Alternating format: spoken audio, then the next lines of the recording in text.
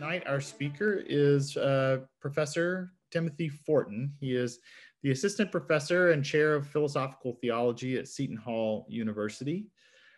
He earned an MA in Philosophy from the Catholic University of America and an MS in Clinical Psychology from the Institute for the Psychological Sciences in Arlington, Virginia. He received his PhD in Philosophy from the Pontifical University of the Holy Cross in Rome. His doctoral dissertation is titled Fatherhood and Perfection of Masculine Identity, a Thomistic Account in Light of Contemporary Science. Dr. Fortin's areas of specialization include the philosophy of psychology and the philosophy of fatherhood. Among his classes are History of Philosophy 1, Philosophy of Being, and the Philosophy of Nature. So he is exactly the right man to take us through tonight's topic. And so without further ado, Dr. Fortin. Thank you very much, Dr. Stewart. First, I really would like to thank Dr. Stewart and Dr. Orlandi for bringing me here. It's a great honor to be speaking here. I was hoping to be there in person, and my apologies for not being there in person. Unfortunately, the travel restrictions that New Jersey imposes got the better of me, so I wasn't able to come there. A few preliminary remarks. Obviously, as Dr. Stewart alluded to, it's a sensitive topic. As I was preparing, I had that really strange feeling when you realize that you've bitten off more than you can chew. Just in the sense that this is something that I would typically do in a semester-long class. So I'm going to try to do a semester-long class in approximately 45 minutes to an hour. So in that way, I really have to ask your patience and kind of your forgiveness up front, in that we're going to move quickly and it's going to be impossible for me to treat the topics that I want to treat in anywhere near the way that I like to treat them. However, as Dr. Stewart noted, it's my understanding of the whole point of this is to talk about the divides. And the only way that we can talk about the divides is to look at all of the positions. And to look at all the positions means that we're not going to be able to give ample attention to each one. So I'm going to have to give a kind of, 30,000 aerial view, 30,000 foot aerial view of each position. So as Dr. Stewart noted, I was going to say, get out a pad of paper and write down your questions as we go, because I want to leave room for questions so that we can get to the things that are important to you. But since now you don't have to, you can just write them in the chat. So please do that so that we can come back to the things that are important to you. Okay, just a kind of technical note. I'm actually going to read my introduction, and then in the interest of time, I'm going to shift to just kind of working from notes therefrom. So you'll notice a kind of shift. So let us begin. And we'll begin with a poem that's too famous, but I couldn't resist, from T.S. Eliot. The eagle soars in the summit of heaven. The hunter with his dogs pursues his circuit. O perpetual revolution of configured stars. O perpetual recurrence of determined seasons. O world of spring and autumn, birth and dying. The endless cycle of idea and action, endless invention, endless experiment brings knowledge of motion, but not of stillness, knowledge of speech, but not of silence, knowledge of words and ignorance of the word. All our knowledge brings us nearer to our ignorance. All our ignorance brings us nearer to death, but nearness to death no nearer to God. Where is the life we have lost in living? Where is the wisdom we have lost in knowledge? Where is the knowledge we have lost in information? The cycle of heaven in 20 centuries brings us farther from God and nearer to the dust. I would like to speak to you this evening of God. And I would like to speak to you of dust, for I'd like to speak to you of sexual difference, which marks a way in which the dust we are is formed into persons of flesh and spirit, matter and soul, a soul which escapes the limits of that matter and so stretches towards eternity, bringing with it in its train, like a comet's tail, the very sexual difference that it transcends. But forgive me, I move too swiftly, for I begin at the end, and so must end my beginning by saying that I would like to tell you a story that I hope all will enjoy, for it is, or at least should be, a romance, a comedy, though not without adventure and not without tragedy. For there is perhaps wisdom that has been lost in knowledge, knowledge lost in information, and even perhaps life lost in living. The story I will tell is about that which it seems most stories are about. It is a story about sex. It should thus be a love story, but it is not always so. We must try to learn why. It will have 4 chapters. The first chapter, the story that science tells of sexual difference. What is it? How does it happen? When does it happen? Where does it happen? This is primarily not about speaking, but about simply listening, looking and listening to what sexual difference is as we experience it. The following 3 chapters are stories about the first story. For the evolutionist will tell us a story of genes, genes that simply do what they do, seek to replicate themselves. Yet this activity of the gene leads to sexual difference as we know it. Our next chapter is divided into 2 parts. It is the feminist story. First, it is a story of freedom, of a liberated subject, casting off the bonds of oppression and alienation. It is Simone de Beauvoir's account of woman as the second sex. Next is the story told by Judith Butler, in which the subject itself seems to dissolve in discourse, and biological sex itself is seen as a mere performance of reiterated acts compelled by law, by a power that functions as the very soul of the sexed body. We'll end our account with the love story, with the rendering of sexual difference according to the thought of 2 saints, Thomas Aquinas and John Paul II. And then finally, we'll try to see if somehow the 3 stories could ever possibly be merged into one. Chapter 1, a scientist story or an organ recital. So now we start with, what does science give us about sexual difference? What can we know about sexual difference? As I said in the short introduction, simply by observing. And as I noted, this is the point of silence. This is where we simply want to close our mouths and open our eyes and look at what the phenomena of sexual difference is.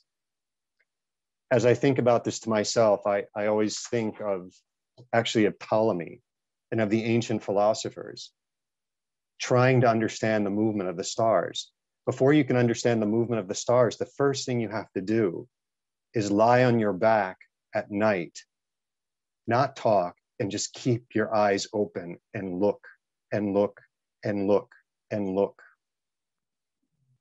Then you can begin to try to give an account of what you've seen. So our first step here is to simply look at what sexual difference is. And I'd like to start with Cambridge psychologist Simon Baron-Cohen. He gives 5 levels of sexual difference, or 5 levels at which sexual difference exists. And we'll have to try to figure out how to make sense of all of these together. The first level of difference that he gives is genetic. And we all know that, XX versus XY. The next level of difference he gives is gonadal. There's a distinction in gonads, ovaries versus testicles.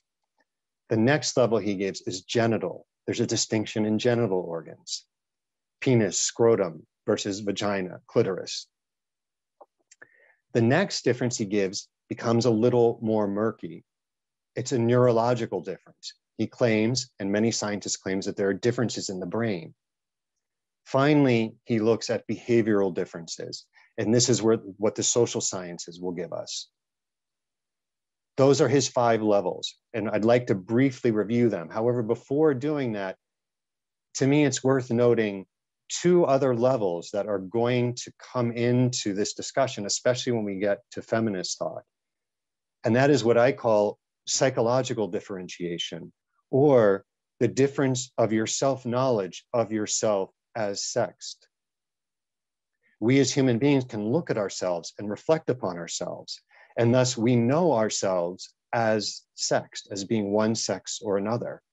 And so self-identity is perhaps another level of sexual differentiation. How does one understand oneself?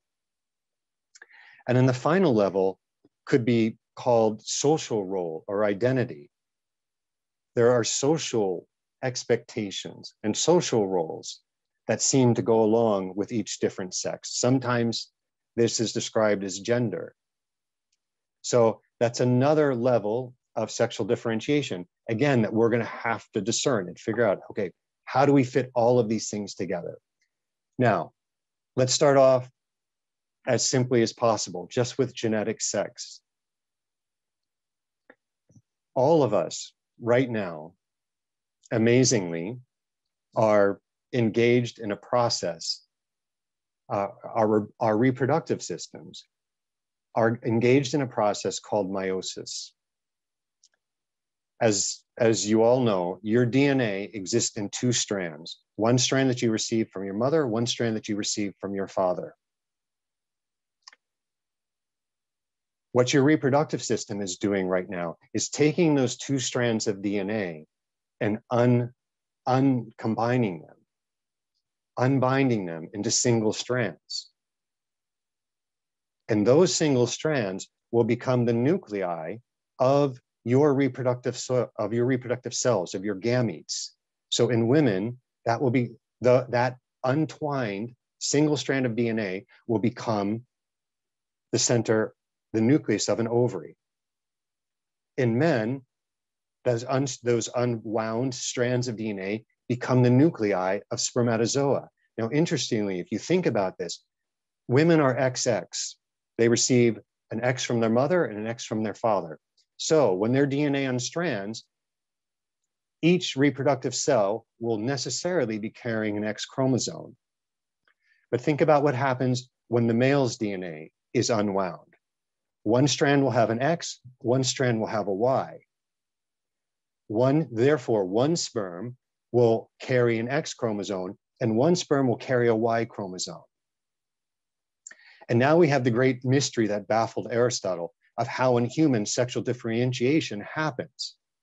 It happens because 50% of a male's sperm carries X chromosome and 50% carry Y chromosome. And so now we move forward to the process of conception. All of the sperm are trying to make their way to the ovum. Only one, generally, there are rare occasions where 2 make it, but almost always only one will make it to the nuclei of the ovum. And that will necessarily either be one carrying an X or one carrying a Y. And there we have the first determination of the brand new human being as either male or female, depending on which sperm makes its way to the ovum. There is the first instance of sex in a new human being. The individual is either XX or XY, and thus determined to either be a male or a female. Now, there's lots of issues dealing with the Aristotelian notions of actuality and potentiality that we have to discuss here, but there's not time. So, for the first 6 weeks of gestation, embryologists say you can't tell the difference between an XX and an XY embryo. Looking under the microscope, their development is indistinguishable. However, at around week 6 of gestation, the first momentous action of the Y chromosome happens. The Y chromosome releases an enzyme that will prompt a structure. You can call it a protostructure. They'll call it the protogonads. There's a structure that's forming that is, in a certain sense, pluripotent to become either ovaries or testicles. Now, I have to qualify that as well. If an individual is XY, it's only very, very rarely that ovaries could form, almost non-existent. But that same structure that becomes testicles in males becomes ovaries in females. So the Y chromosome cues that structure to form as testicles.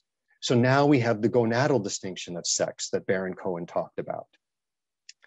Next, those new little testicles start producing hormones, androgens. And it's those androgens that will take over the process of sexual differentiation.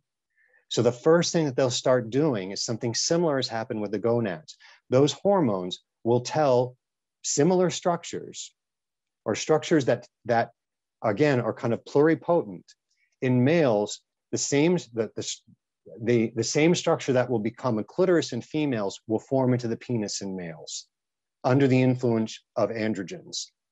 Similarly, the same structure that will become the labia in female become the scrotum in males. The internal genitalia, there's a slightly different process. Again, in the interest of time, I'll skip over that. But now we have the genital distinction under the influence of hormones from the testicles. So now we've got genetic, we've got gonadal, we've got genital. Interestingly, what they've noticed is that your brain also has hormone receptors. And so your brain is also sensitive to those hormones that the male testicles are pumping out.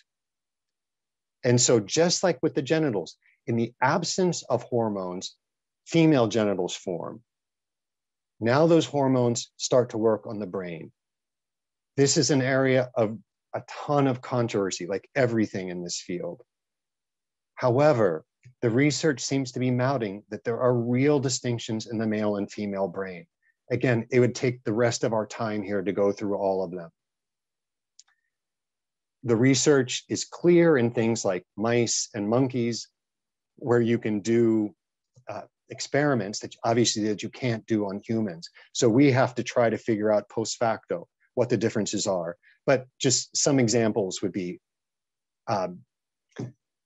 they found that the corpus callosum, the part that joins the two hemispheres of your brain, are more dense in the anterior fifth of the female corpus callosum. They've also noticed different organizational patterns in male and female brains. Female brains tend to be more bilateral. There tends to be more interconnection of the parts of the brain. Males' brains tend to be more localized. Males' brains tend to do things in one place. In those places, they have their little compartments, and that's where it happens. Those are just a few examples. There's distinction in size. There's distinction in both gray matter and white matter. Now, it should be said that in this realm, unlike the genetic distinction, these will be things, however, that exist in overlapping distributions. In other words, some males are going to have more densely packed corpus callosi than females. But on average, the female corpus callosum, for instance, will be more densely packed, perhaps leading to greater interconnectivity of the brain. So there's Baron Cohen's fourth level. The fifth level is behavioral. This is the realm of social science. Again, this would be a multi-hour discussion as well, but just a few small examples. Males have a greater tendency towards physical aggression, for example. Males tend to have a greater proclivity for casual sexual encounter, for example. You can go into, what modern personality theorists talk about as the big five personality types, and you'll find differences in the personality types. Women tend to be higher in agreeableness. They tend to be higher in negative emotion, for instance. Males tend to be higher in certain aspects of assertiveness. These are experimental findings from social science. Now, I should add that social psychology will sometimes find that these findings are subject to social pressure. Fascinating experiments where you'll see, for instance, if a person before doing a math aptitude exam is asked to indicate their sex, girls will score lower on those tests than if they're not asked to indicate their sex, with the idea being, if you make a girl think about her sex prior to taking a math test, and she thinks she's not good at math because she's a girl, she'll tend to do poorer. So these social differences have to be examined. But again, in the interest of time, I'm actually going to leave it there. And I think I'm going to leave it there for the science, for that which we observe. So these are the observed facts, like the movement of the stars that have to be explained. These are simply the facts that have to be explained. Now, it might be that what we'll want to do is simply explain them away. But in any case, we have to explain them, because this is what we experience and what we find about sexual difference. So now we move on to chapter 2, which is our first attempt at explaining these phenomena. And this is the evolutionary account, which I call the story of the gene. I've got to make some preliminary comments here. So I'm going to be giving the position of some evolutionist, which I think is not necessarily the full story of evolution. In other words, as I'll discuss later, I think you can hold to evolution and not hold the positions that I'm speaking of. For instance, if any of you were at Professor Kuhn's talk last night, you heard him speak about the compatibility, for instance, of evolution with a Christian worldview, with a religious worldview. But I'm going to be giving you the position of what tend to be atheistic evolutionists, people, some of whom I respect very much, somebody like Steven Pinker, who's one of the main sources for his idea of evolution. The other thing that I think I should say is that I'm kind of taking things a little bit out of order. I'm going to end with the Thomistic position. So we're picking up here in the Enlightenment. We're picking up after Descartes. And so we're picking up with what is a scientific view of the world. You know, Descartes basically divides the world into two. We have thinking things, and then we have the world of extension. And regarding the world of extension, we will only hold of the world of extension what we can know clearly and distinctly, which ends up being what we can know mathematically. And so this is a view, essentially a view of sexual difference that is a scientific view. It's starting off in the world of extended matter and what we can know clearly and distinctly about that extended matter. And within evolution, the linchpin is going to be the gene, because, and this is Steven Pinker following Richard Dawkins, the gene is the smallest replicating unit. It's that which replicates itself. And so evolution is simply concerned, according to Pinker following Dawkins, about what projects genes into the future. And so the story of sexual difference is simply going to be a story of what was adaptive. We're going to start from the simplest of living forms, the simplest of things that can replicate themselves, and ask ourselves, how do we go from this simple replicating being by a process of random mutation, small changes, and natural selection, those small changes being selected over time and over time, simply for that which survives most effectively in a given environment. So we start from there, and with those small changes over time, we begin with the smallest living things, and we end up with human males and human females. That's the story we have to tell. How do we get there? How in the world do we end up from some sort of amoeba floating in a pond somewhere to Adam and Eve, to human male and human female? Now, once again, obviously, if we did anything close to telling that story, we'll be here forever. So all I can try to do is to give you a sense of how the explanation, how their explanatory paradigm works. So I've already mentioned the basic mechanisms, which are random mutation, and natural selection. And so the first thing we have to figure out is how in the world do we get to sexual reproduction? Some general points. It's thought that sexual reproduction has evolved multiple times. In other words, there's not simply one chain of sexual difference occurring, and then all subsequent sexual difference happens from that one chain. Sexual difference, they think, evolved multiple times. The first, I believe, is thought to be about 2 billion years ago. So sexual difference, according to the evolutionists, is about 2 billion years old, which later on is going to be something, a fact that's going to be interesting for the social constructionists to have to explain. How something 2 billion years is socially constructed. But we'll come to that later. Now, the first big question is how and why in the world do we go from asexual reproduction to sexual reproduction? In evolutionary terms, this should make no sense at all. Think about what evolution is. You have a genotype that allowed you to exist, allowed you to survive to the point of reproducing. What does evolution say? Well, what you want to do is you want to reproduce that very genotype, because it's that very genotype that led you to survive. If it's a genotype that has a slightly longer beak, you want to produce another slightly longer beak to get that seed, for instance. So you want to reproduce your genotype. That means that asexual reproduction should absolutely be the gold standard in any reproduction, because asexual reproduction produces an exact genetic replica of yourself.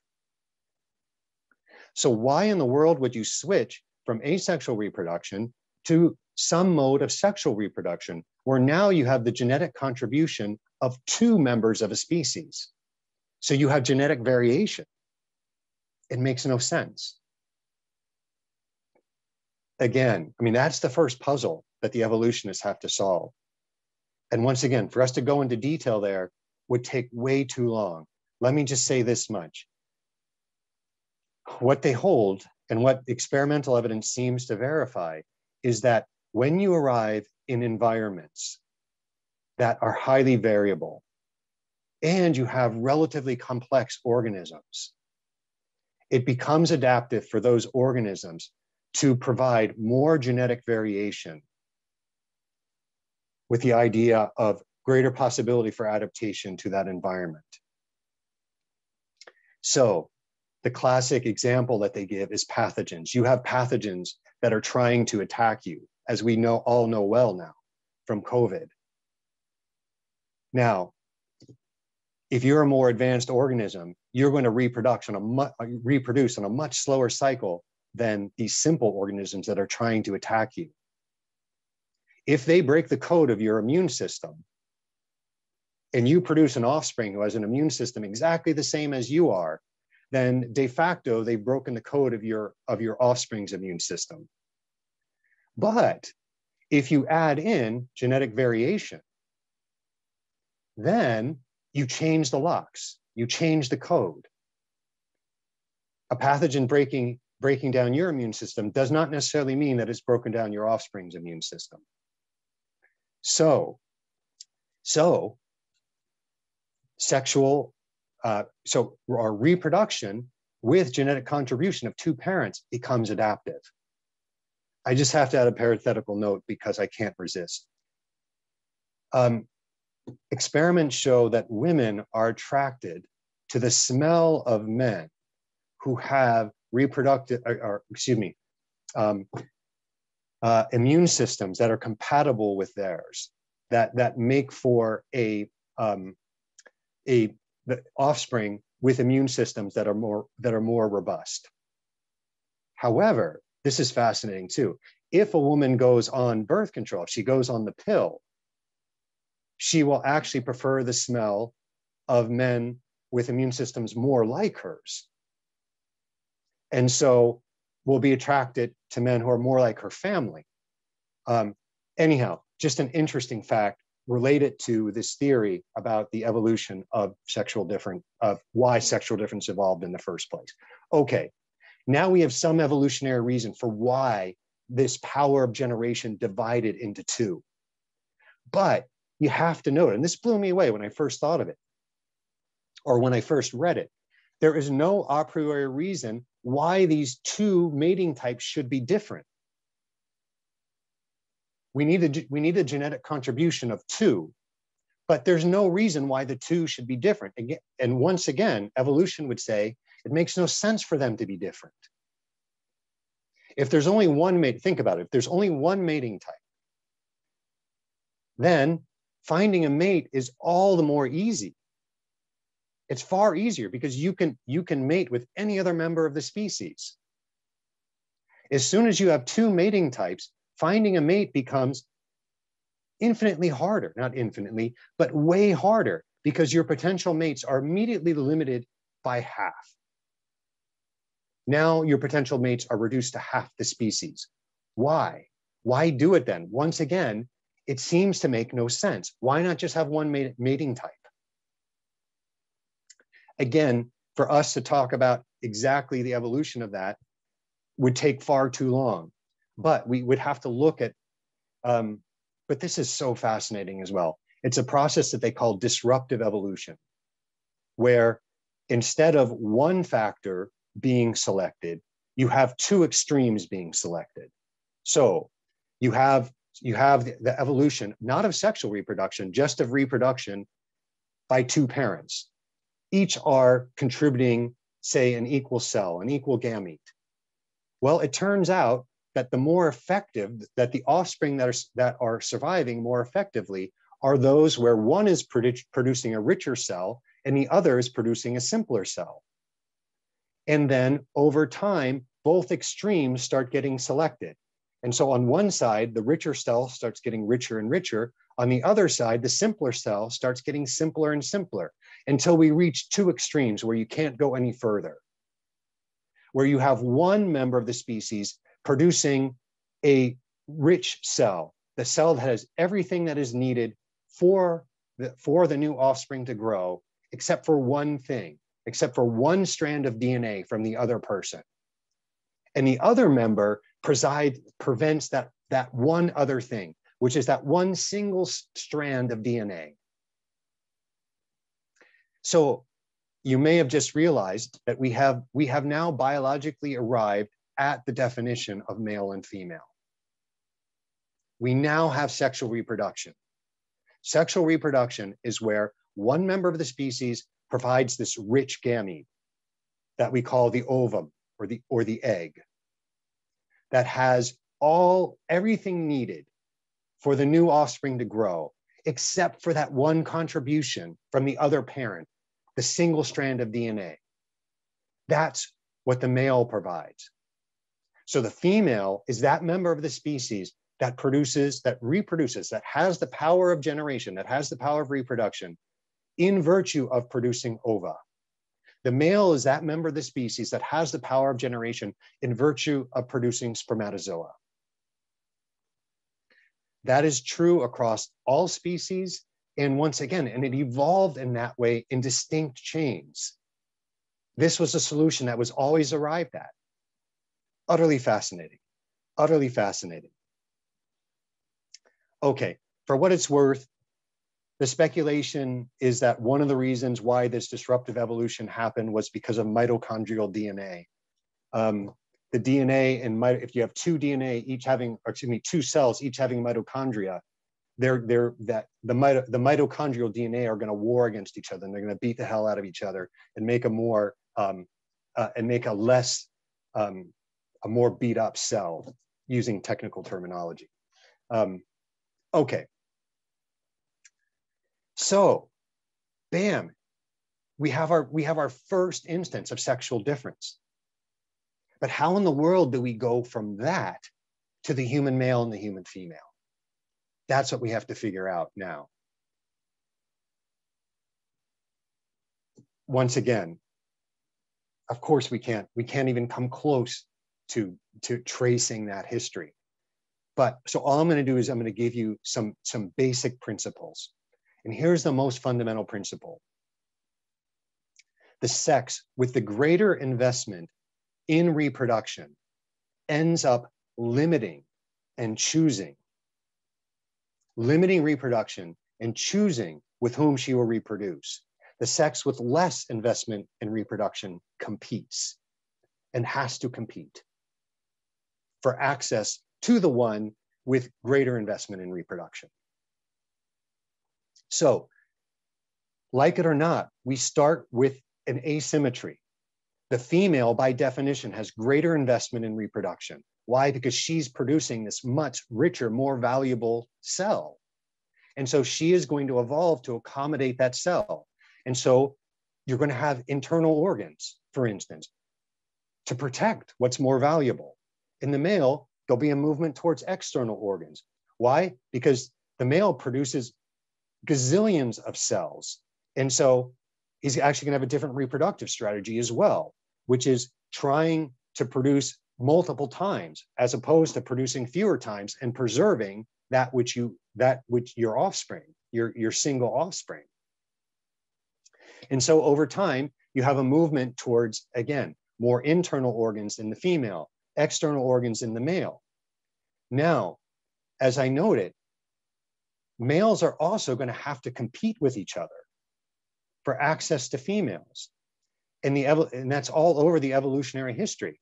That means males are going to have a distinct evolutionary pressure because they have to compete with each other.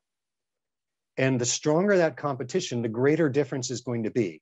And the stronger that competition is going to be is based on how females distribute themselves and the fertility of how many females a male can control.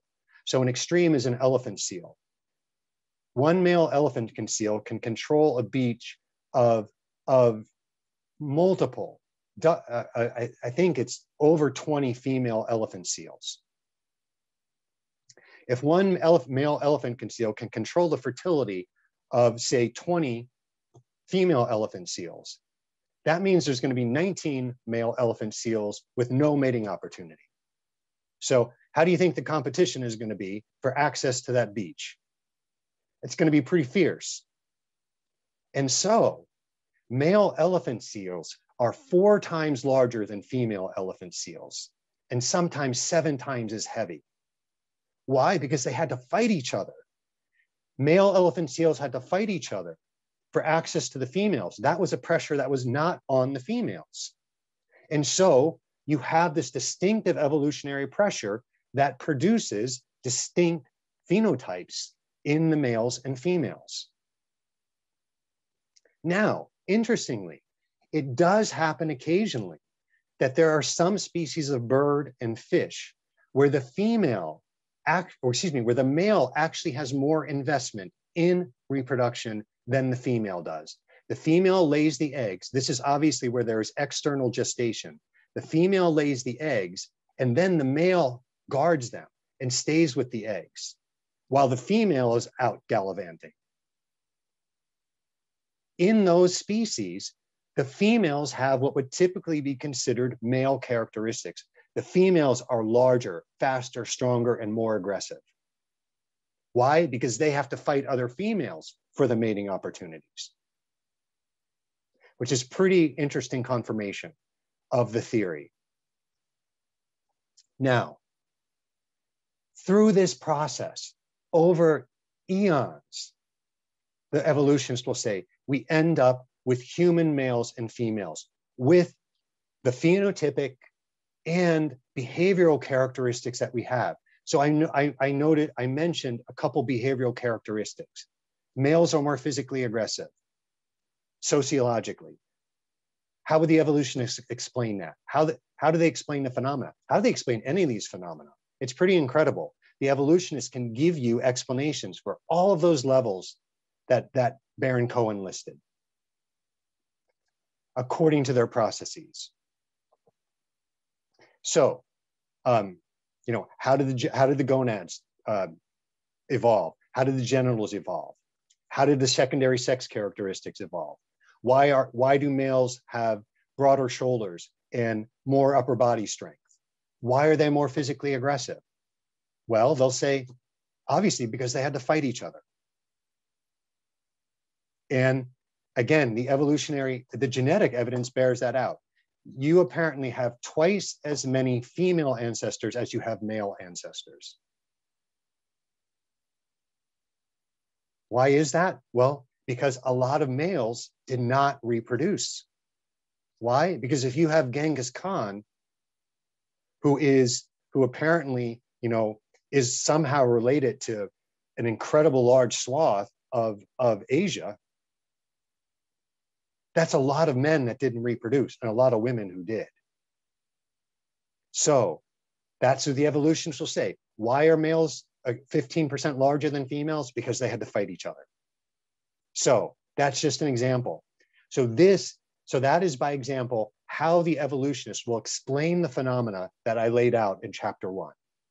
So I'm going to have to let that be the end of chapter 2. Chapter 3, which is feminist thought.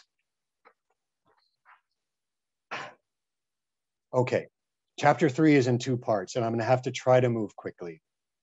The 2 parts are one devoted to Simone de Beauvoir, the other devoted to Judith Butler. So let's start with Simone de Beauvoir.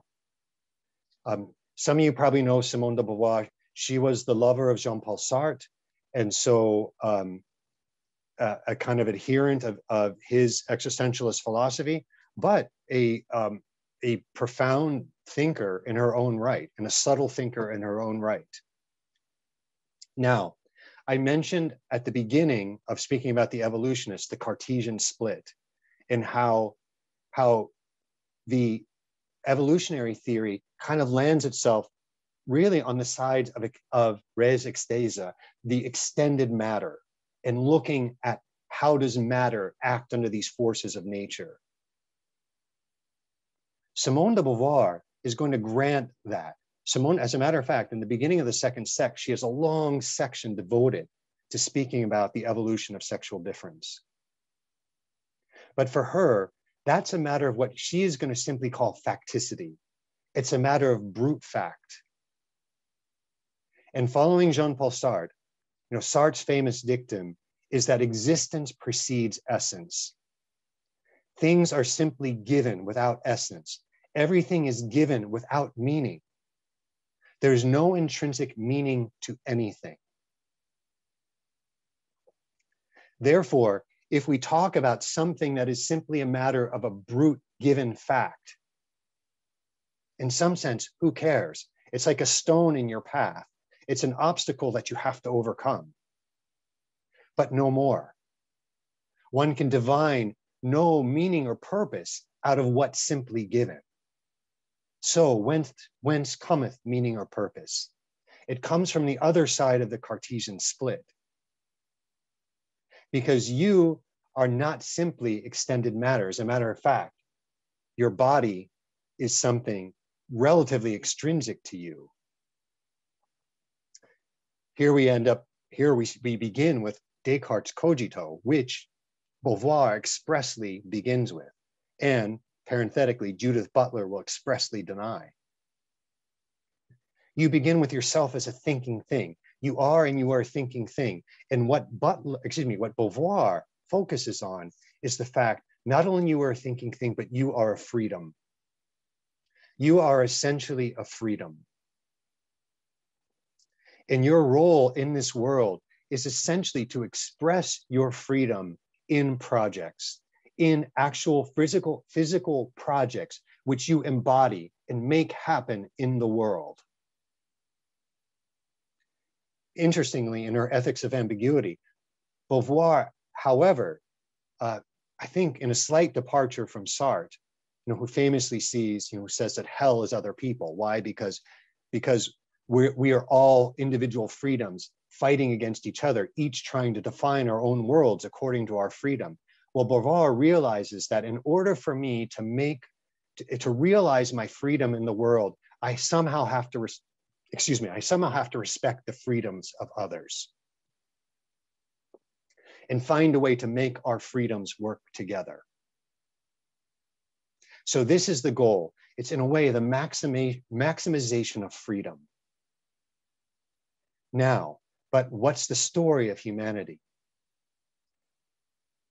For her, the story is, it is one that begins with the facticity of sex.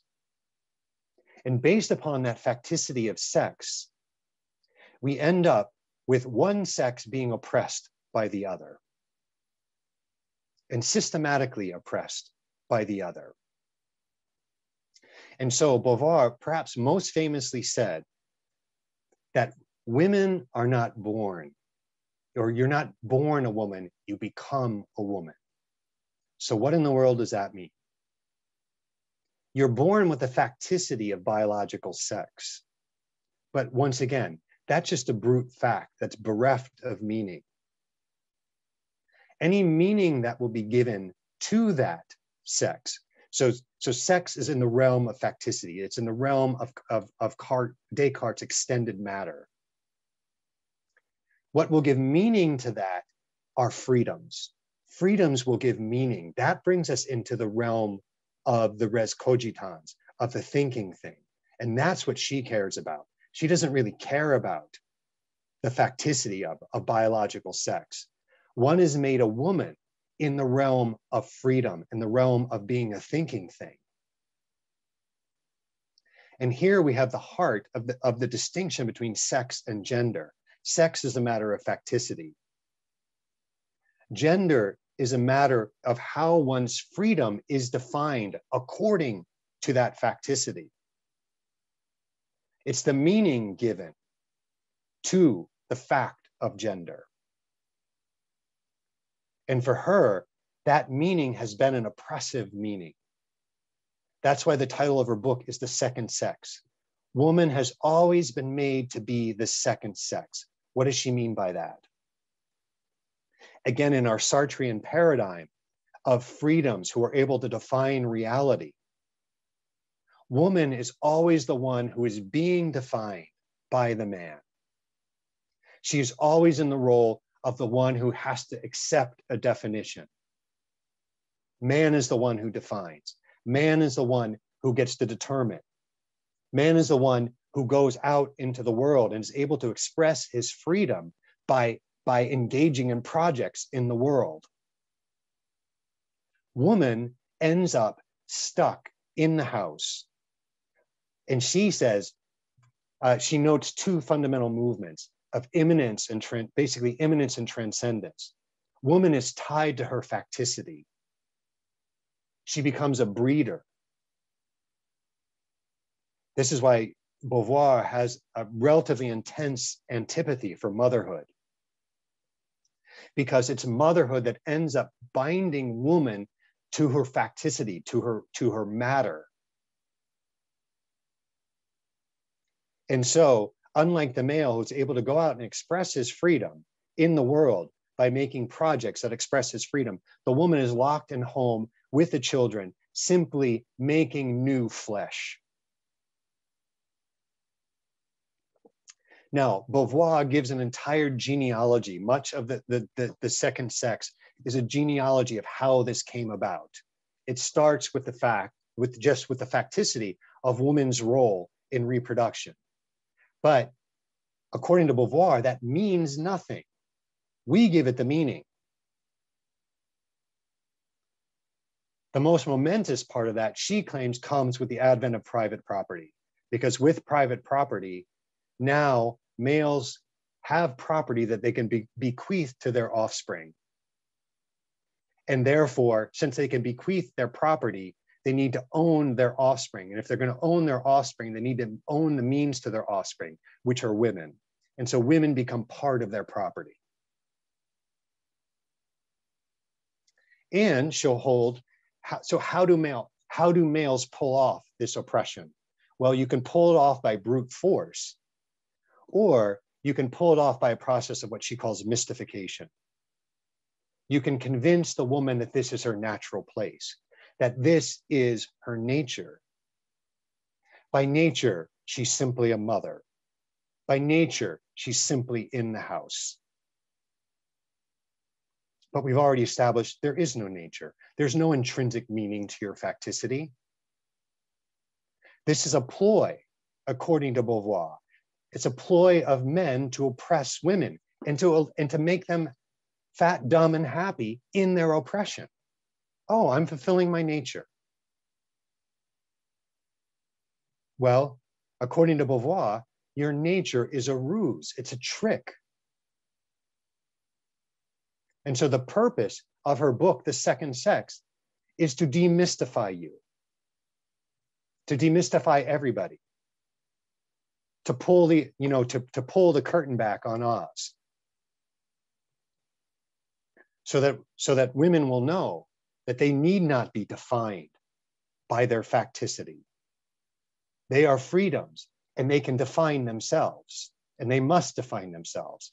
And if men are going to truly be freedoms, they will allow women to define themselves and to be freedoms and to make their own projects in the world. So this is, I think, really the heart of second wave feminism. And the distinction between sex and gender. The facticity of sex remains the same. What must be changed is the meaning of woman from this second sex, the social role of the second sex, to a new social role, a new meaning, which again is in the realm of the res cogitans, of the thinking thing. Sex is in the realm of facticity, of extended things. Okay, that's going to have to suffice for Beauvoir. Next, Judith Butler.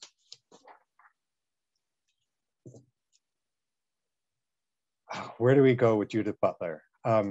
Okay, especially in like 5 to 10 minutes. I've titled this section Inversions and Requiem for the Self.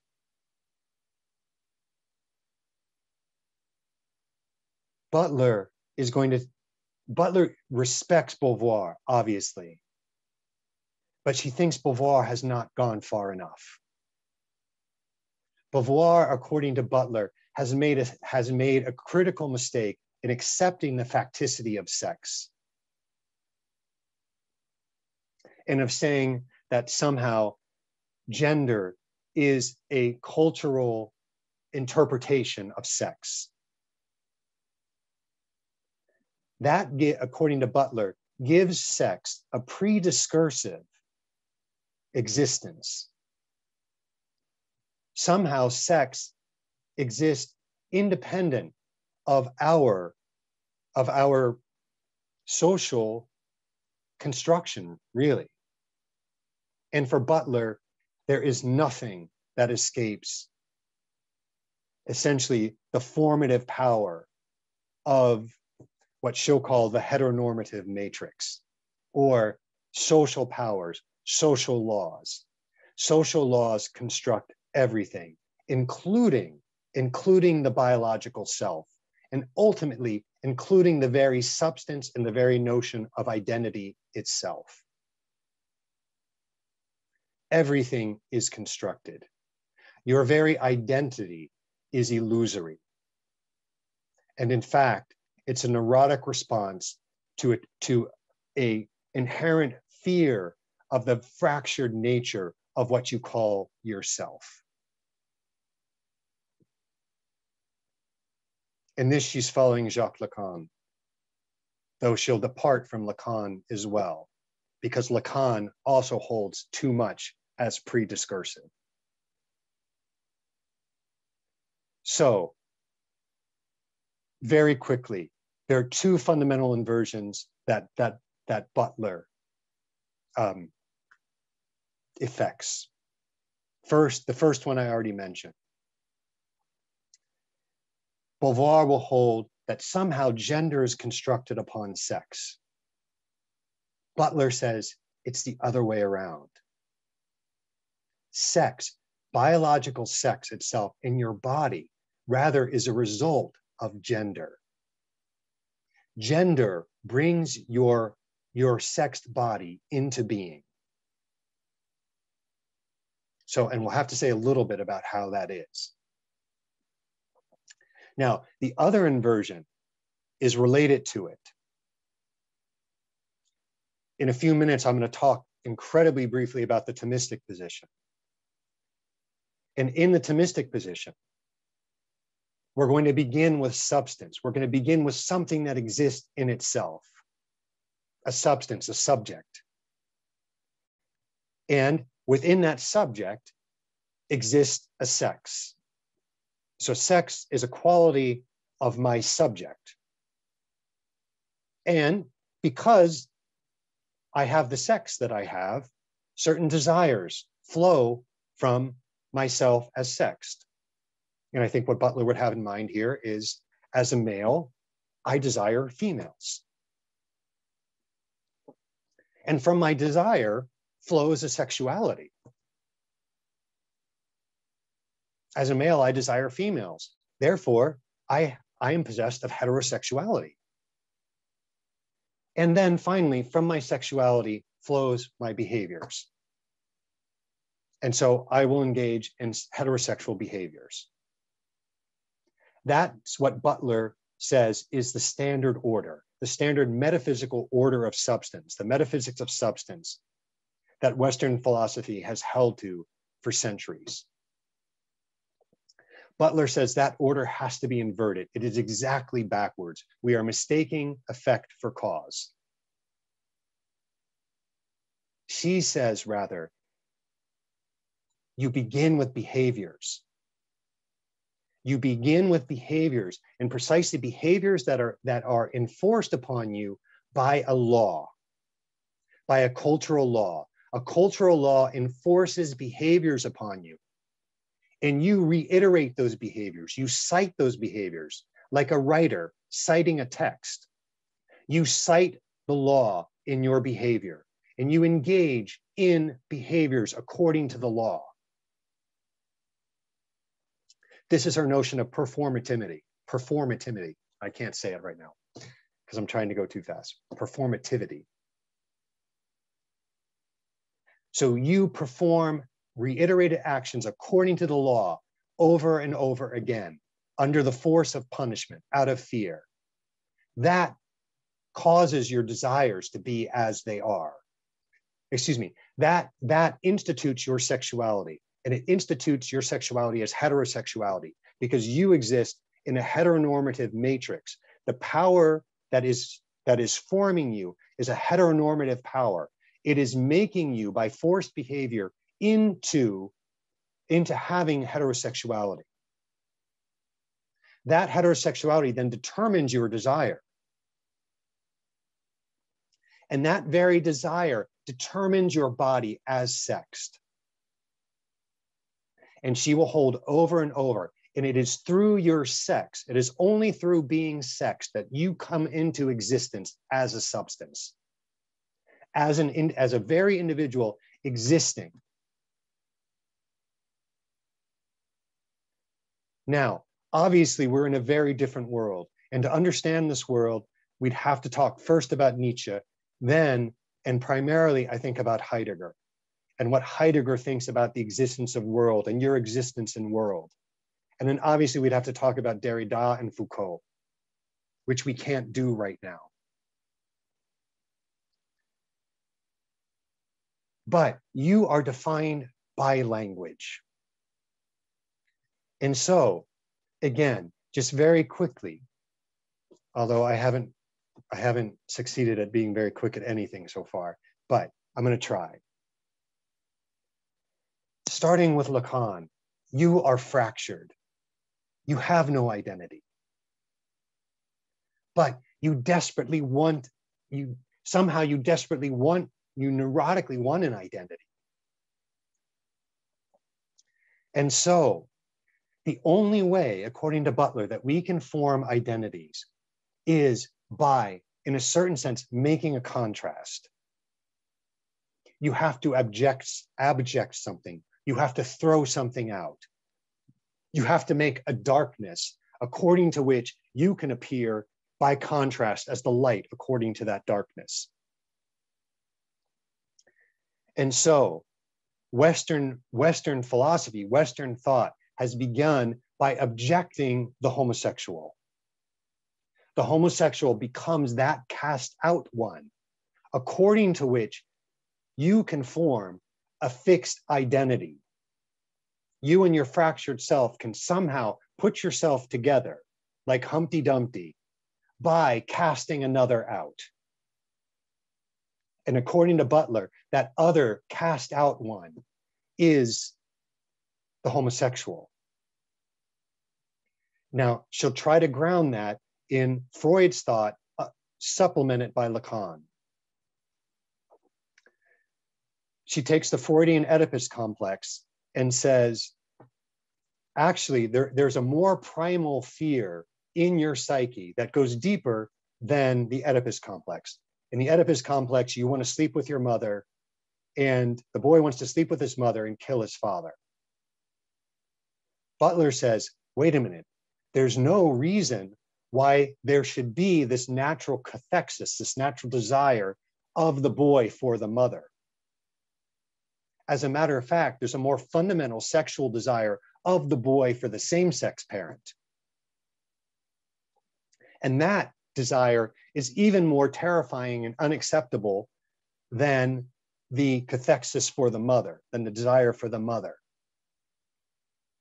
And so that desire has to be suppressed, and so profoundly suppressed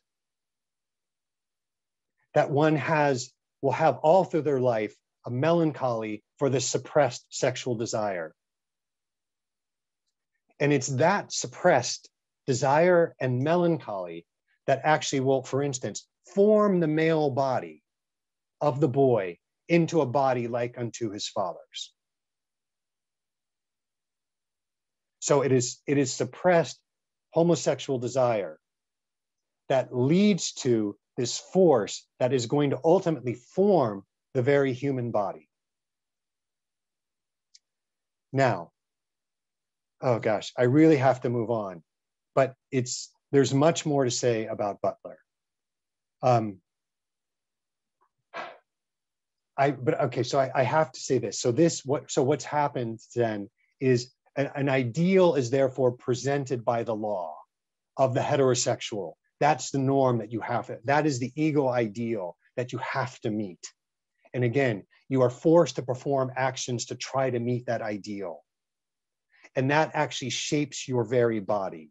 And so she'll actually say that the law is the soul of your body. She uses Aristotelian thought, where your soul is what gives your body form and identity. It's what makes you exist as yourself.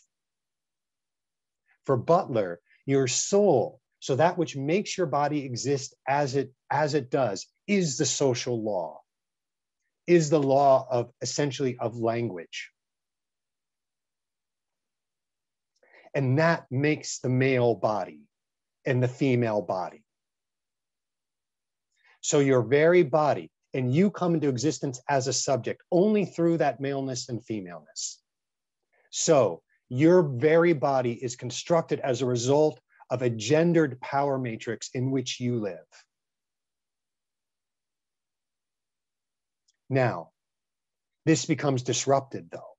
Why? Because sometimes desires arise that are not in line with that Aristotelian order that I mentioned. She uses an example that Foucault uses of a hermaphrodite named Herculine, where she'll say the pleasures that Herculine sought did not match with her body. It's like there was no subject for her pleasures.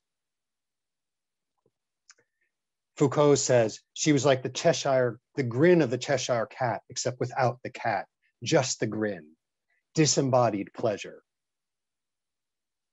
Butler's only problem with that statement is that Foucault somehow thinks that the pleasures are pre-discursive. Butler says nothing is pre-discursive. Everything is given to you in discourse. And so what's left of you? I don't know. You are defined and made by a social matrix. And for her, a heteronormative, patriarchal social matrix. That's what defines your very body. However, that is simply an identity that's given to you. So your very sex-bodied is simply an imitation of this image that's given to you. So sex itself, biological sex, is an imitation of an imagination. And so what has to be done? This has to be disrupted. How do you disrupt it? You put up a mirror to it. How do you put up a mirror to it? With things like drag, women dressing up as men. They're mirroring men. Excuse me, they're men mirroring women. That itself is an image of what sex itself is. Sex itself, biological sex itself, is simply a performance. It's a performance trying to live up to an image. So drag is necessary to disrupt and to demystify what sex is itself. And so through things like drag and anything that disrupts the heteronormative matrix, that matrix can be broken down, presumably so that different possibilities for pleasure can be freed up, different expressions. Now, there's no pleasure. Beauvoir would say there's an underlying freedom. For Butler, there's nothing underlying. All pleasure is created discursively. So it's really hard to tell what's being freed. But what's clear is that she wants as little abjected as possible, as little thrown out as possible. Everything needs to be possible. And so really, definition and identity itself need to be broken down as much as possible because they are built upon abjection. They're built upon casting others out. And we shouldn't cast any others out. Okay, I trust that's sufficiently obscure. Oh my goodness, I'm already way over time. So let me just very, very briefly, I have to end with the love story. I have to end with Thomas and John Paul II. And in a way, guys, this can try to tie everything together. Hopefully you've seen so far, the fundamental question is, who are we? Who are we? And what are we? Are we simply a vehicle for genes? Kind of a mechanism through which genes are projected into the future. You exist as you are as male because that was, in the end, what was most adaptive for a gene to reproduce itself into the eons. Are you a freedom? Are you essentially a disembodied freedom whose only goal in life is to project your freedom in the world as widely and as abidingly as possible? Or are you somehow a fractured product of discourse that is held together by performing and reiterating laws that literally hold you together with the illusion of being an identity, of being a stable thing that exists in time? And to what extent can you possibly free yourself from that matrix? And so perhaps let out and permit some other possibilities to materialize.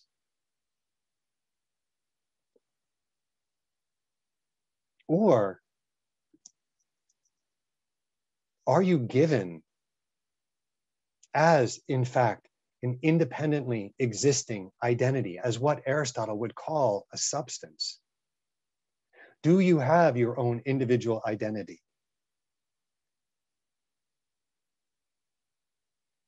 I really think what's at issue here in large part is the whole question of nature. And does nature exist? Is there a nature?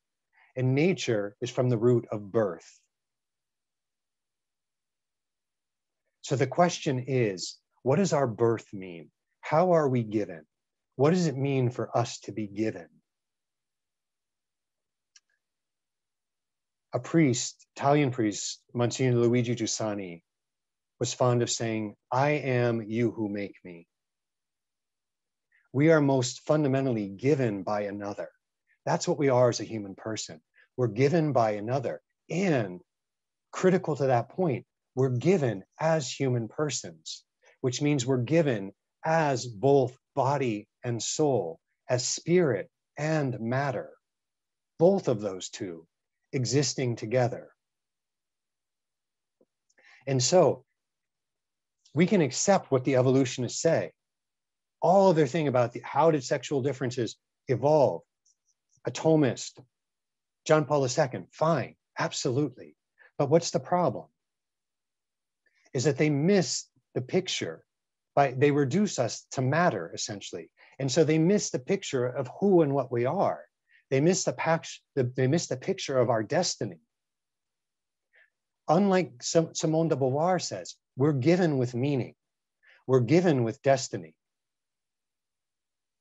And according to Thomas Aquinas, if we're going to understand sexual difference, we can only understand sexual difference according to our destiny, according to our end.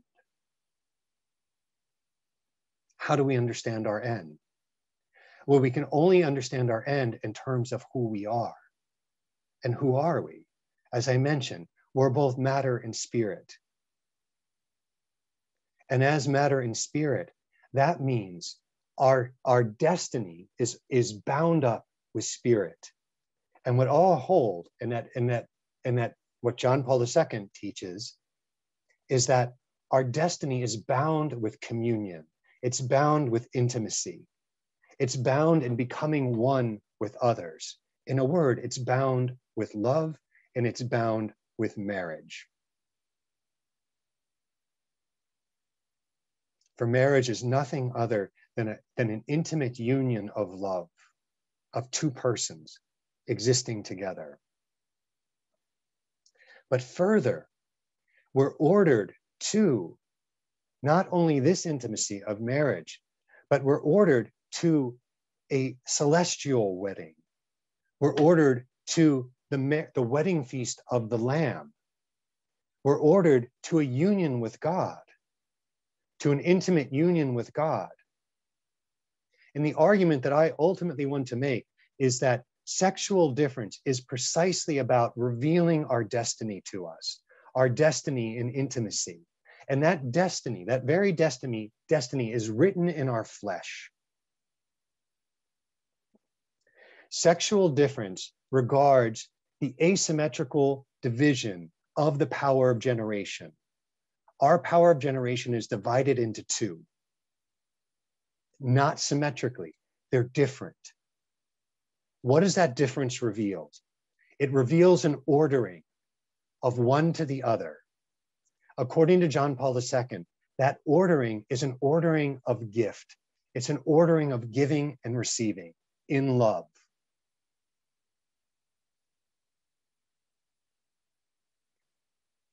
The masculine, the paradigmatic masculine is the original initiator of the gift, the giver of the gift.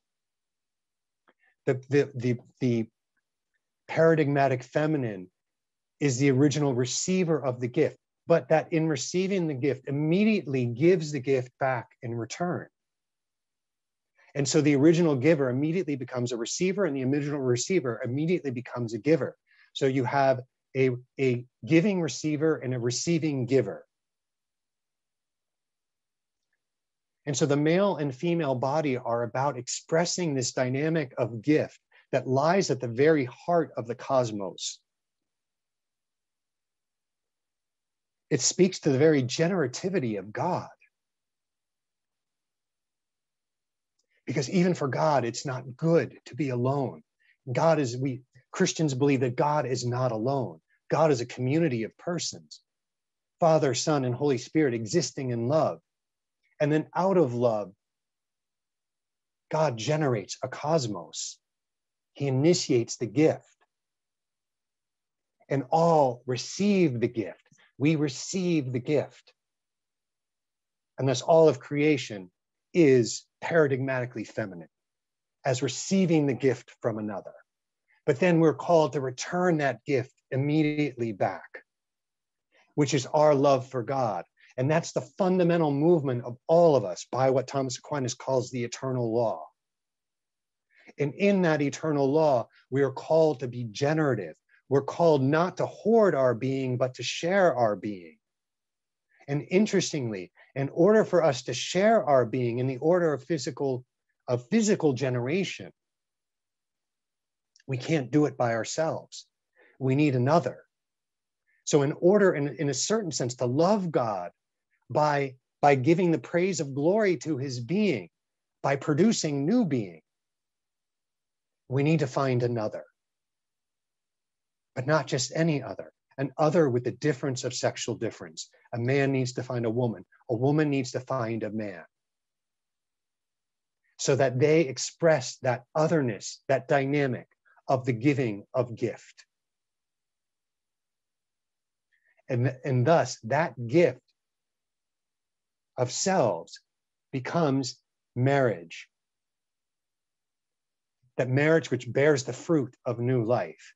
But more than that, it's an image of our own destiny, which is our return to the Father, our return to God, our intimacy in love with God. So, how do we speak to each other about sexual difference with these different visions?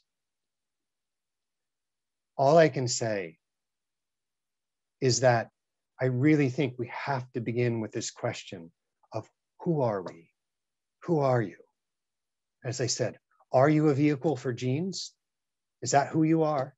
Is that who you are fundamentally? Is that who you know yourself to be? Is that who you think yourself to be? Are you a disembodied freedom? The meaning of whose life is to project your freedom into the world. Is that the meaning of your existence? Is that who you are?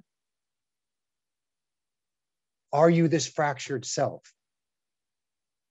defined by social forces and matrices of power? Or are you you who makes you? Are you given as a person destined to love and destined ultimately to marriage, into intimate union with your maker? The end. Thank you, everybody.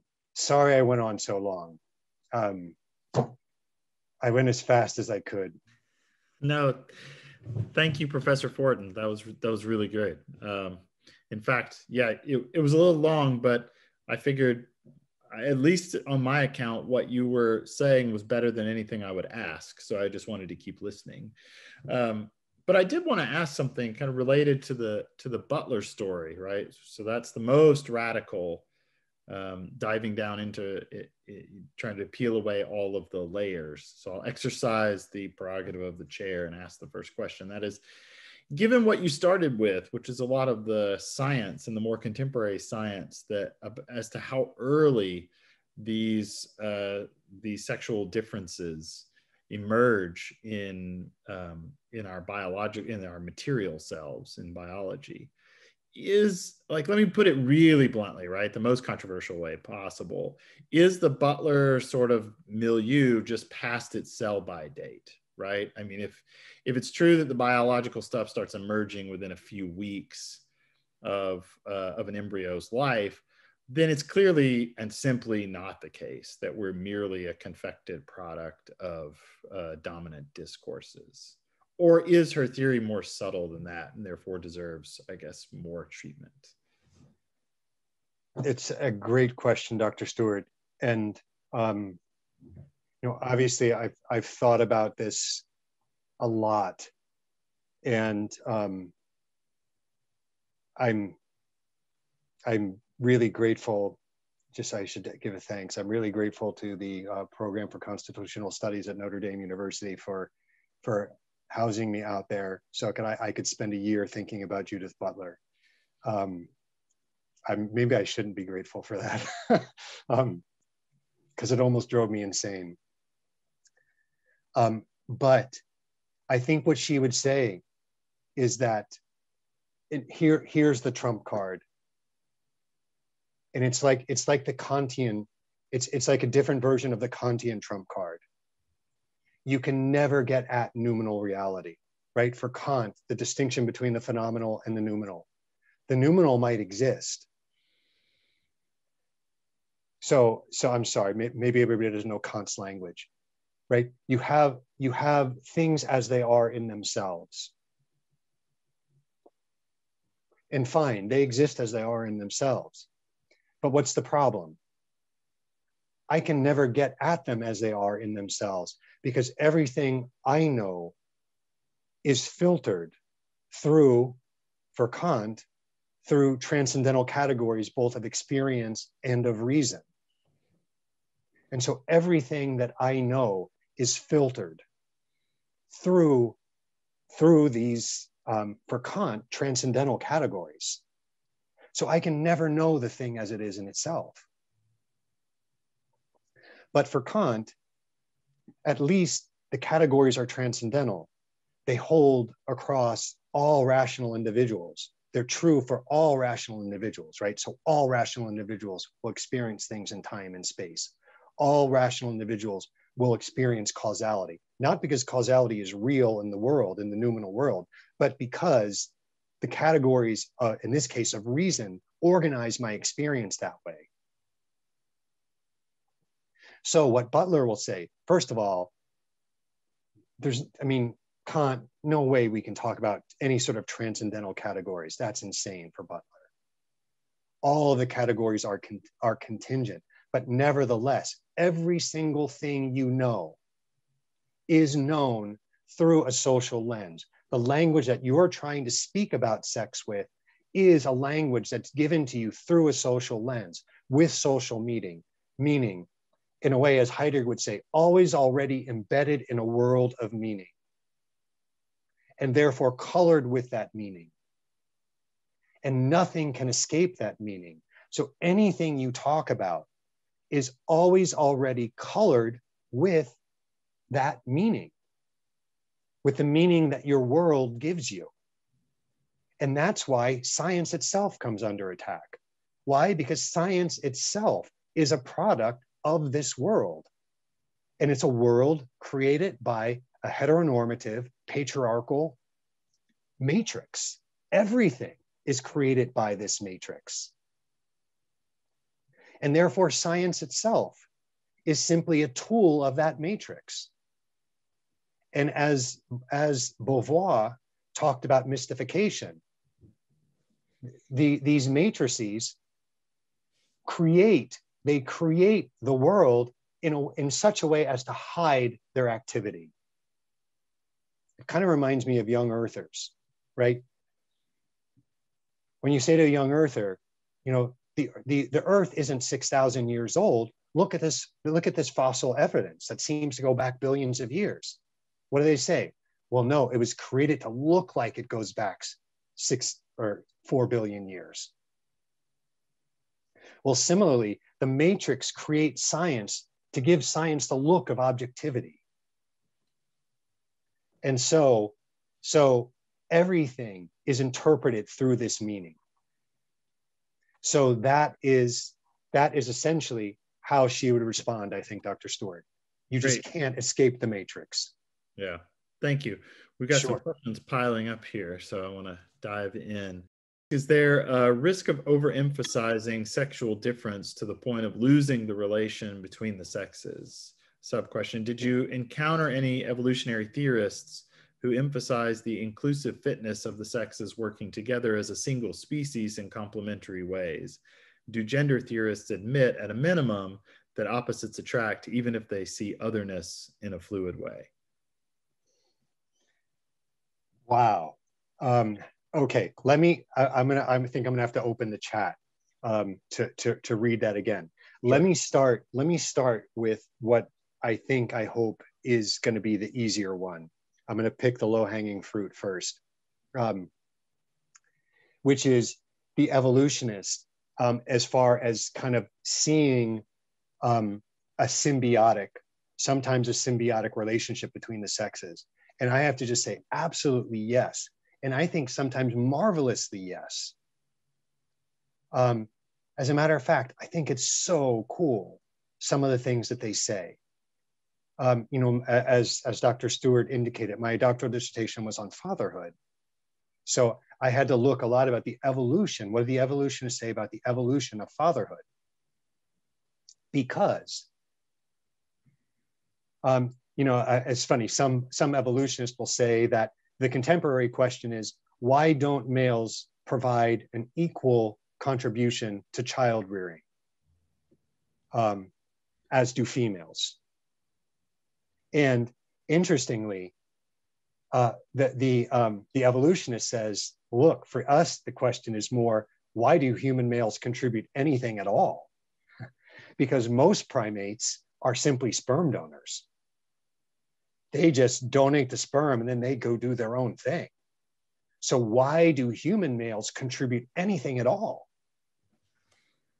This gets incredibly fascinating. So what they've discovered is that, I think it's about 2 million years ago, maybe 2.5 million years ago, we started eating meat. And we started being able to kill animals. We started flint knapping and making stone tools. And with those stone tools, we could do things like kill the wildebeest. And when we could kill the wildebeest, all of a sudden we had this new store of super high nutrient-rich food. Well, it turns out that offspring that had access to that food developed better. And so if a female could in some way entice a male to commit to helping rear the offspring, those offspring would be evolutionarily advantaged. They would be more adaptive. And so pair bonding started to evolve. It started to become adaptive, that males would contribute to rearing the offspring. Now, the evolutionists note that it's at that point that this rapid development in the brain happens, to the point that even according to a materialist, that allows for the human being to come into existence. So in other words, it's paternal investment in the pair bonding of marriage that allows for the very development of the human brain, according, in a certain sense, to the fossil evidence. I said marriage. I spoke too far there, but pair bonding. But we could talk about the evolution of marriage then, because males and females have different needs. The male has a need to know that this offspring that he's going to invest in is his offspring. The female has a different need. The female needs to know that the male's not going to run out on her, because her offspring are going to be so much more advantaged with the male there. Marriage solves both of those problems. Marriage allows the male to know, because you make a unique pair bond. Now the male will know that this offspring is mine, not the milkman's.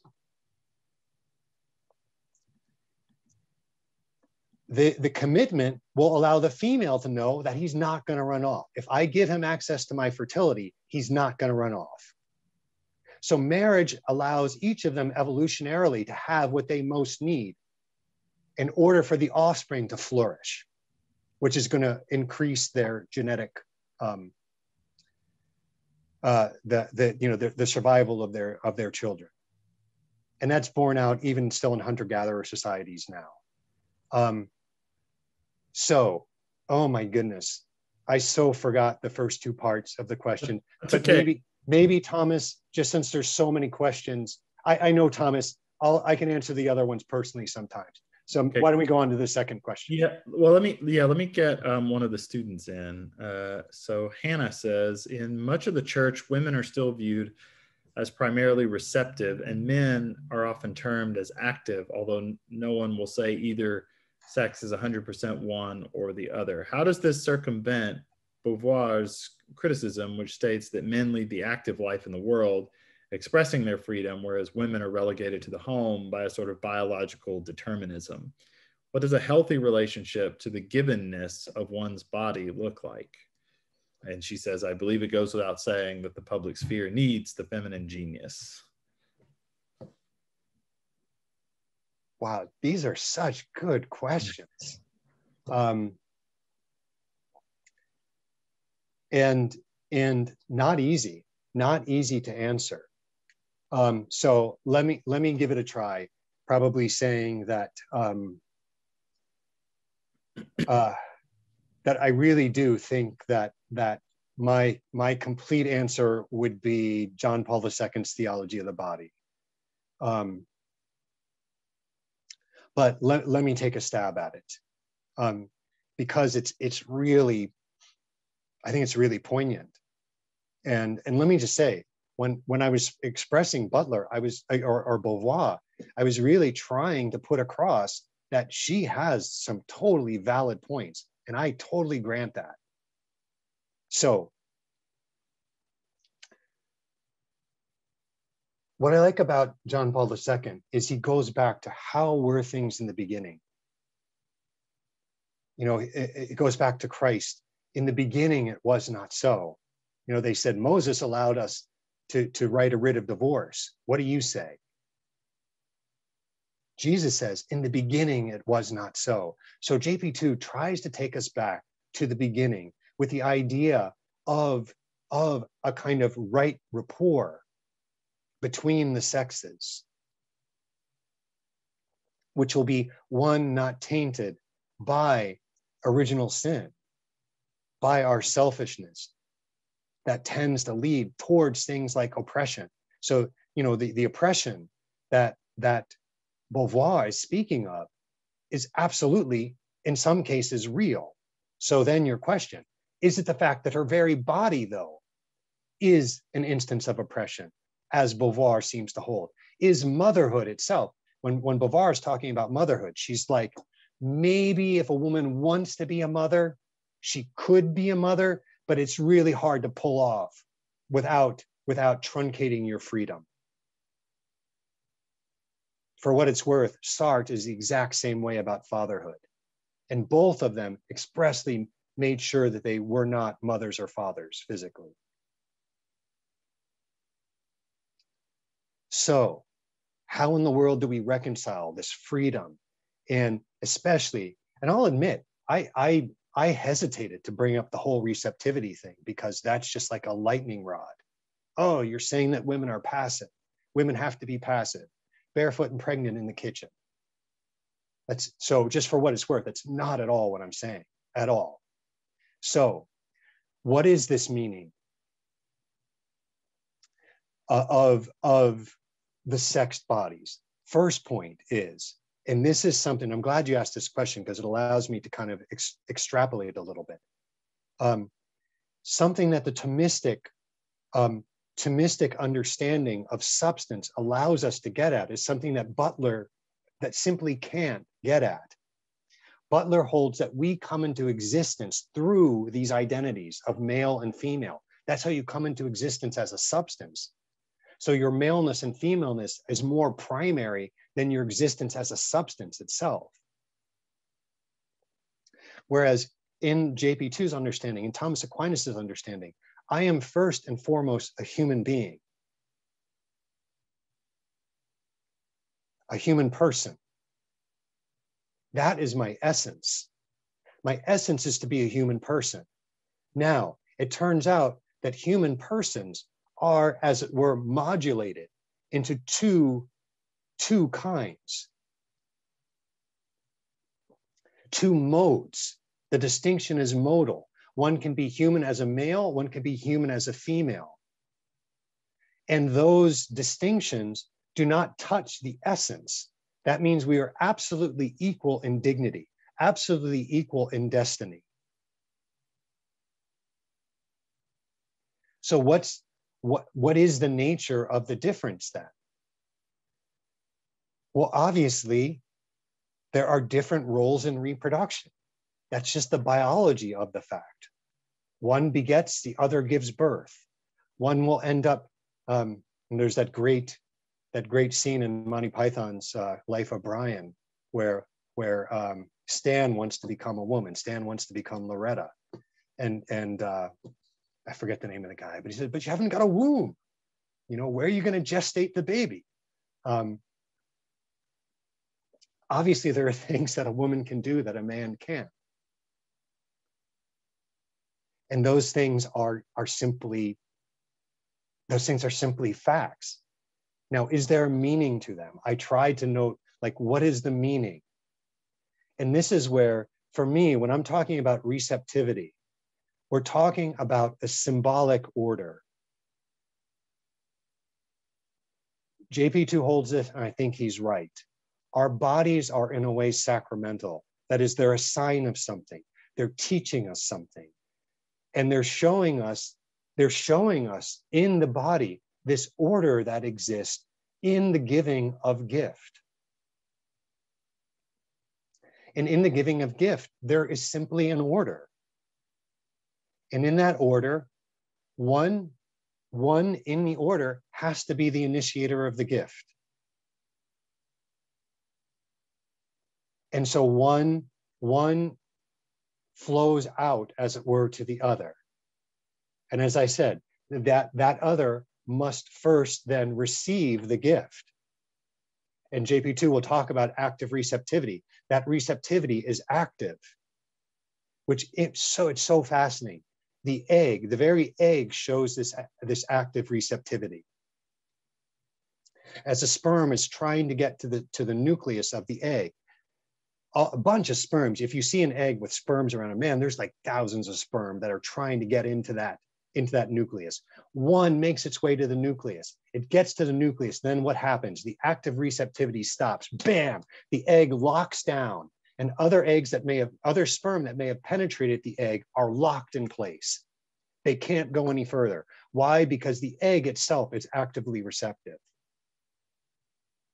Now, that active receptivity, as I said, immediately translates into giving. And now the giver becomes receiver. So the difference is simply one of priority. And what is that? But what is that showing? What is that trying to show us? To my mind, it is a sacramental, it is a symbol. Our bodies symbolize our relationship to our maker. That is, we have been given. Being is a gift. And being, us then as being, must return ourselves to the gift. And so how do we have to live? We have to live this dynamic of giving and receiving in love. Two, in this case, with equal dignity. The difference being what our bodies symbolize and what they try to show. And what they try to show is this relationship that we believe, as Christians believe, exists in the heart of the Trinity as a communion of love, where each are equal. None is oppressed. But rather, it's another point that, oh gosh, where in the union of two others, in true intimacy, when two are united, each becomes more what they are. And I guess with seeing how many questions remain, I'll have to leave it at that. And I'm so sorry, it's insufficient. But again, the answer is the full theology of the body. But thank you so much for the question. How can the gift of self be balanced against the personal need for interpersonal communion? That is, does the desire for marriage properly proceed first from the love of another or from the recognition of one's own good and vocation?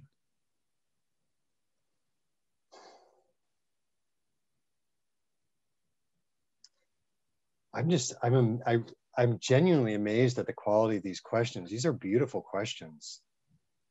And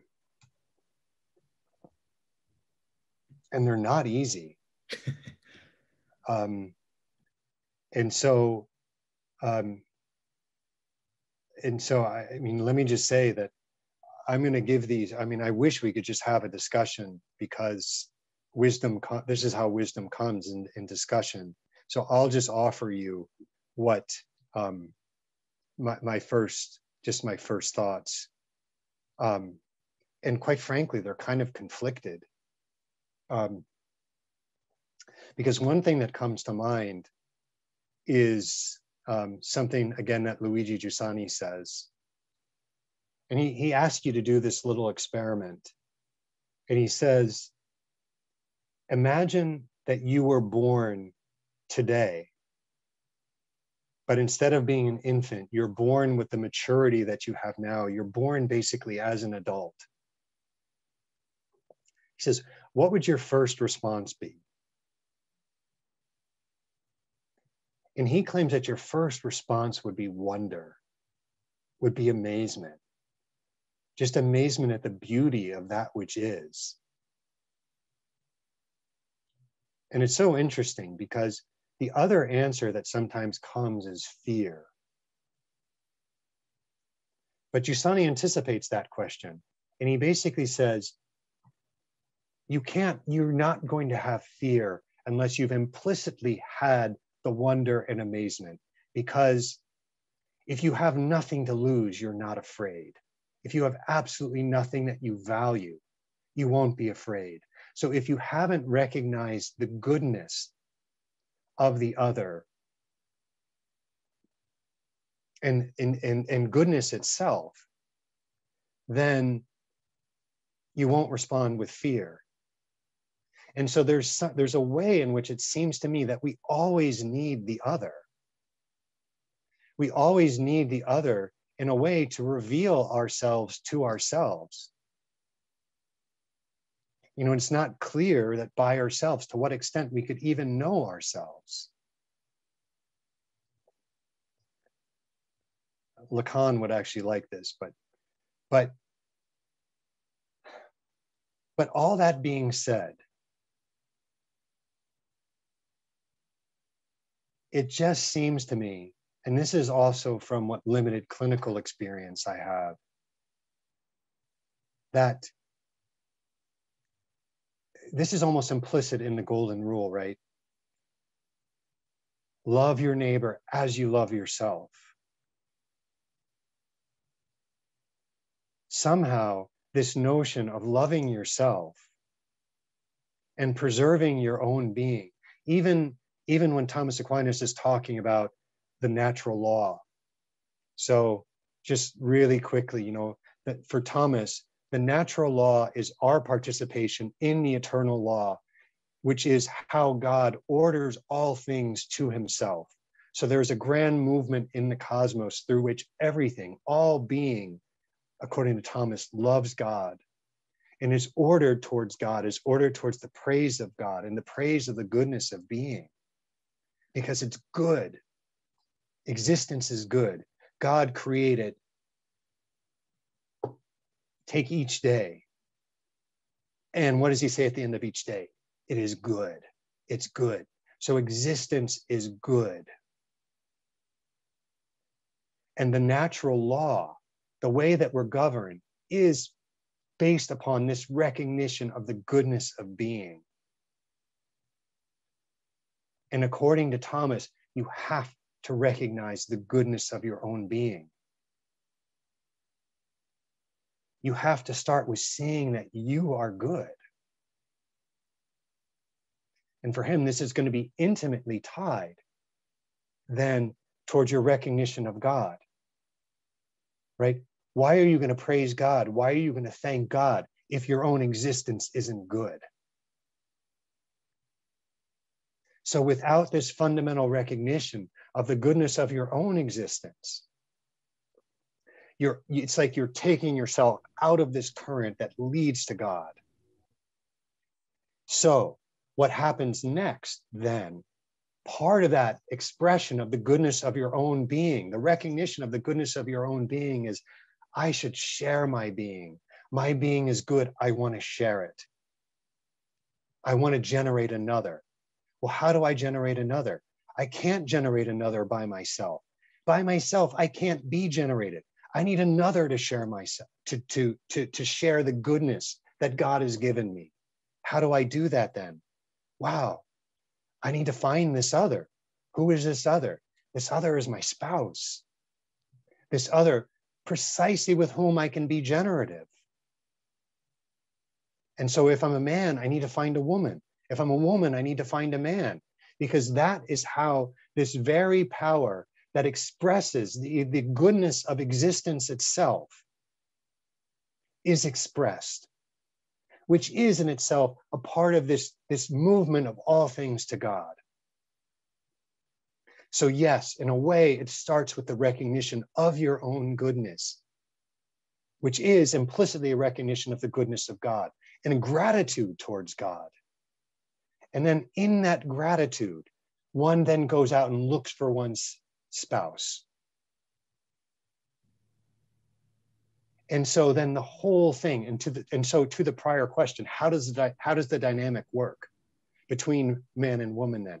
It has to work in the context of gratitude for one's existence, and therefore gratitude for your spouse's existence, which will flower in the existence of another, namely the child, and the growth of your own existence, the enrichment of your own existence, the amplification of being, which ends up in the eternal wedding feast with the Lamb as you together go towards your heavenly destiny, which is your union with God.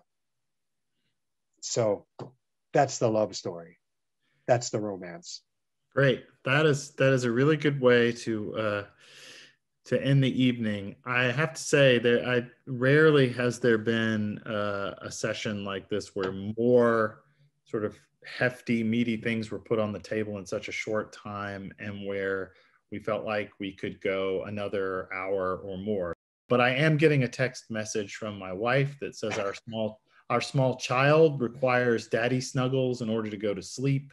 So I at least will have to conclude there. But thank you all for your time tonight, and thank you especially to Professor Fortin for all the work and thought that you put into this and the wisdom that you have brought to us.